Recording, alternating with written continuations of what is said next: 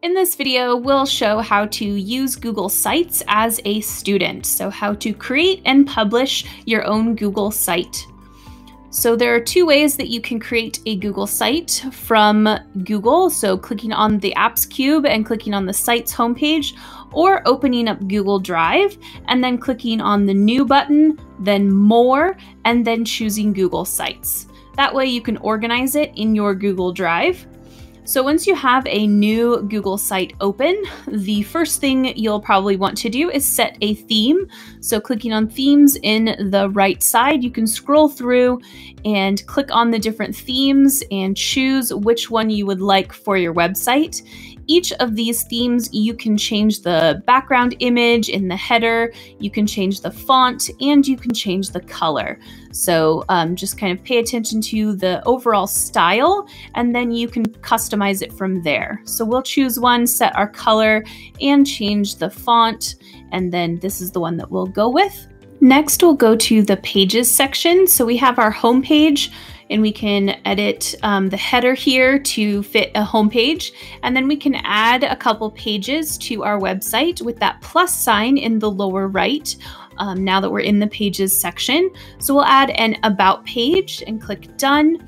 And then we can use that plus sign again. We'll add a portfolio page where we can add content to keep track of documents over the year.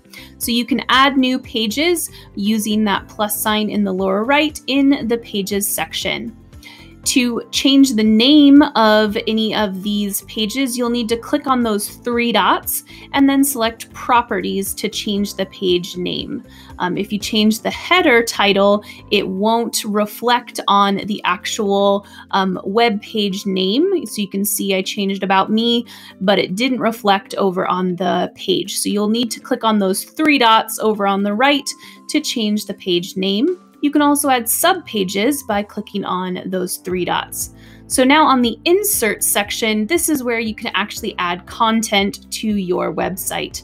The layouts are really great to keep your website organized and visually engaging. So you can click on that plus sign and embed lots of great content. You can upload, select images, or bring in a YouTube video. So we're gonna go grab a YouTube link and paste that here so that we can select this and insert it into this section in our layout on our About page.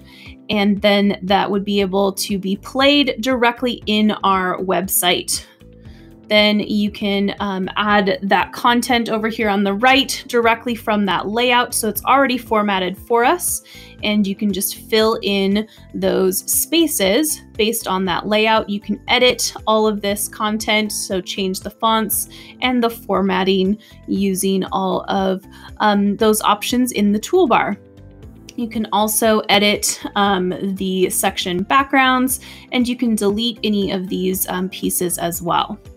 So we're going to move over to the portfolio section and use a different layout. And so again, clicking on the plus sign, you can add things from your drive or upload.